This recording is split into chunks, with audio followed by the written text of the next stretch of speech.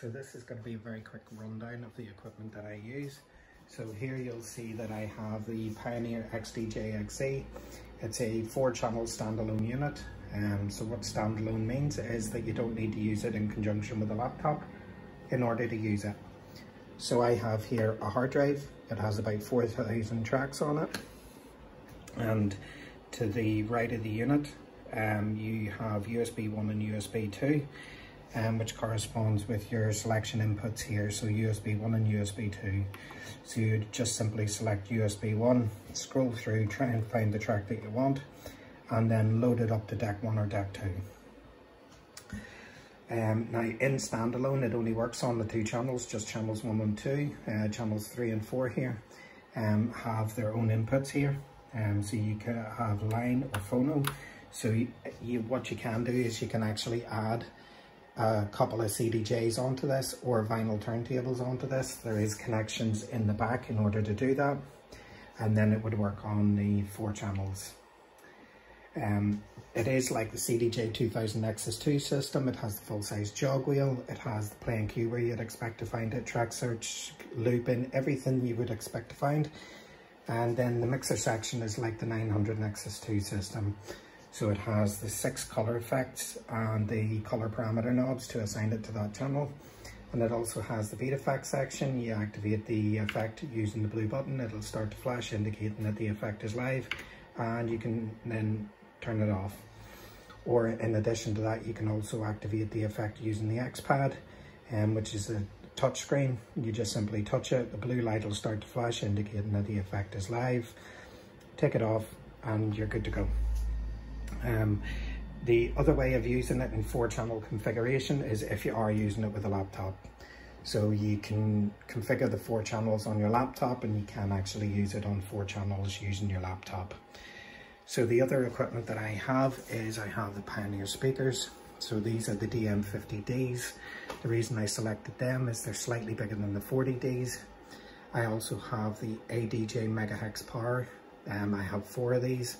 1 here, 1 on the other shelf, and then 2 in the lighting podiums at the bottom. So at the bottom of this, there is a light that faces up and it shines through this. This is just Lycra, so it's just stretchy material, and the light picks it up really well. On top of the lighting podium, I have the Equinox Fusion Orbit 2 moving heads, and then I also have the Laserworld EL400rgb laser. And I have the Equinox Vapour smoke machine. So the reason that I have started using the laptop is because I have got this. So this is the Pioneer DJ RB-DMX1. So what this does is it allows you to add lighting shows to your setup. So when you're playing along through a laptop, what you can actually do is you can actually go into the lighting section, drag the song up, and then you can literally program each one of your lights to do exactly what you want at that part of the song.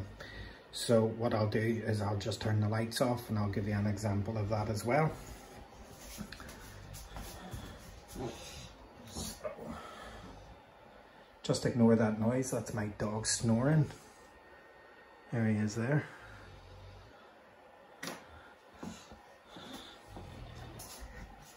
So when I come over, the very moment I press play, you will see that the lighting starts.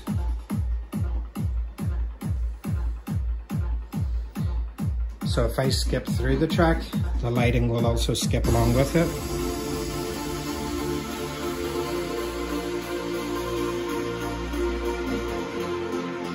And what you'll find is that the lights is perfectly in sync with the music.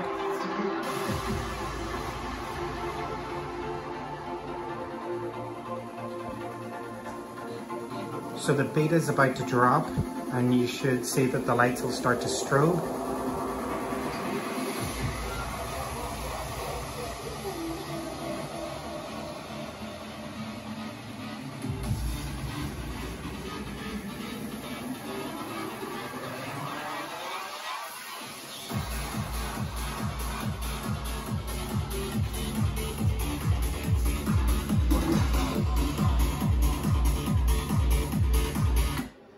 So I think that with this wee box here, it just creates, it's a creative element to your shows. So rather than just having the music, you can also go onto your laptop, and at the top here, you'll see it says performance. So you just simply change it from performance to lighting. It does take a few seconds to load up. And when it loads up, what you can do is you can drag a song in. So you can just simply go to browse here, get a song, drag a song up, and then go back into your scenes here.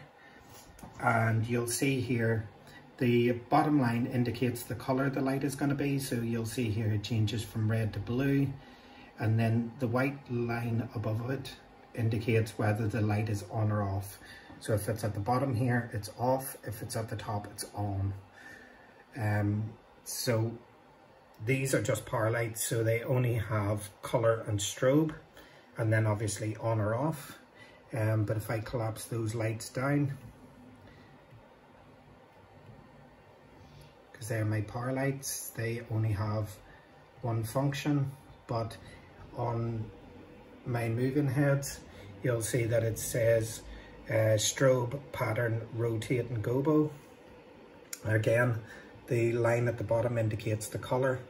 The white line indicates whether it's on or off. But what you can also do is you can create patterns. So you can go into pattern, highlight the section of the song where you want the pattern to be, and then right click, and well, I've selected rotate there, but you can go into rotate and you can do all these changes to it. Or if you choose strobe here at the top, just simply highlight the selection you want to strobe, right click, and it'll say strobe. It'll then give you a slider there, so you can simply select that to determine how fast you want it to strobe. So I'm going to cancel that because I don't want to make any changes to it. But you can go in and you can get really, really creative with your lighting that is perfectly synced to your music. And I think it just creates that really, really cool effect to your music. So it's not just you playing, it's a very creative element to your set.